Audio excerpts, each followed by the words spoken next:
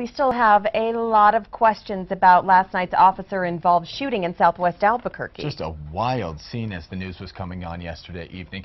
Several Albuquerque police officers fired on a 20-year-old man who they say tried to run them over in a stolen car. It happened yesterday on Trujillo at 62nd. And that's where we find Action 7 News reporter Sandra Ramirez this morning.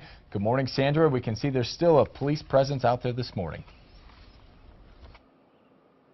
Yeah, that's right, Todd. Marissa, you can still see that police are out here this morning. They've been out here throughout the night. This is actually where they took the suspect into custody, and it's a little dark out. You might not be able to see, but that stolen white SUV, the center of the investigation, is also still out here. Now, we want to show you video from Sky 7. Sky 7 was first over the scene around 6 p.m. yesterday. Police say they had been pursuing the driver of this white SUV.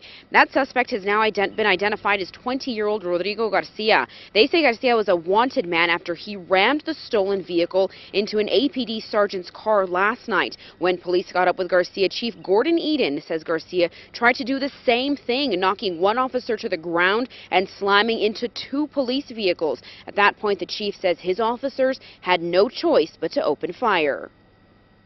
Officers did take the suspect into custody, and he has been transported to UNMH Hospital. No word on his condition this morning. The chief says Rodrigo Garcia has been arrested several times, including twice this month, not counting last night's incident. We're told he is facing multiple new charges. Reporting live in southwest Albuquerque, Sandra Ramirez, KOAT Action 7 News.